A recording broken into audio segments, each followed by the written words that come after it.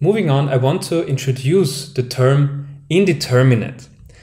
The indeterminate patients of left ventricular filling pressure, so diastolic dysfunction, was introduced in the 2016 guidelines of the Societies of Echocardiography, where there was a differentiation in healthy left ventricles and sick left ventricles and the resulting diastolic dysfunction.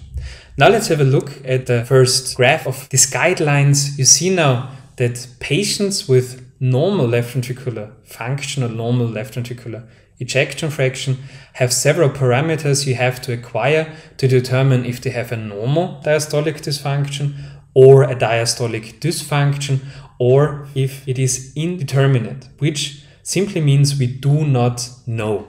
You have the average E to E prime ratio, you have the septal E prime velocity and the lateral E prime velocity, or one of them. You have the TR velocity and the left atrial volume index. If more than 2, so more than 50% are positive, you can say that patients with normal left ventricular ejection fraction have diastolic dysfunction.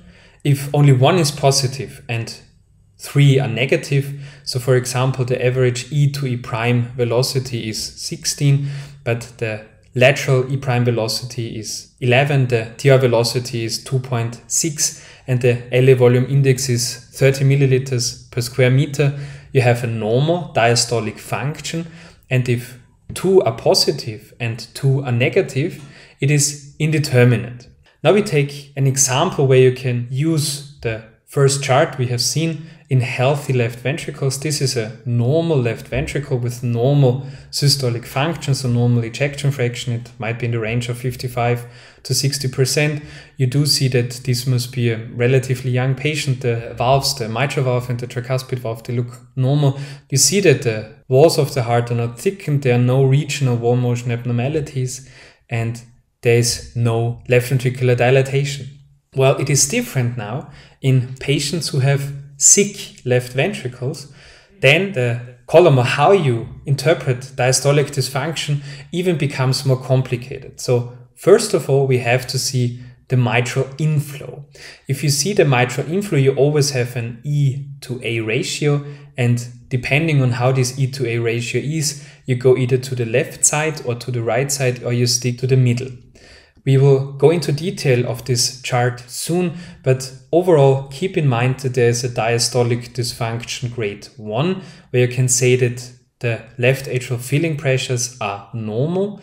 The diastolic dysfunction grade 3, where the filling pressures are definitely elevated, and that there are 2 more differentiations. The patients we simply cannot determine, so we do not know if their filling pressures are elevated or not, and the grade 2 diastolic dysfunction, but we also can assume that filling pressures are elevated. Before we dig deeper into this topic, I want to show you possibilities when the left ventricle is sick.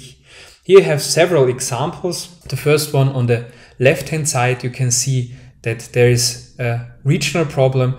The apical regions, there's a wall motion abnormality. This is a patient with an infarct, so an LAD problem, and of course in reduced ejection fraction, and this patient has a reduction in ejection fraction even though the basal segments are even a bit hypercontractile. We have diastolic dysfunction. On the right hand side in this slide we do see another possibility where we have probably normal left ventricular ejection fraction, but we have to determine filling pressures.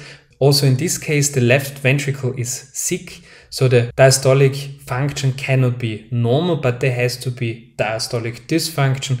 We just have to figure out if the filling pressures are elevated or if they are not elevated. More examples of sick left ventricles are seen in this case. You have here a dilated left ventricle, you also see a dilated left atrium, you see a reduction in opening of the mitral valve, and definitely a reduction in left ventricular function. You do see wall motion abnormalities of the septal region and the apical regions.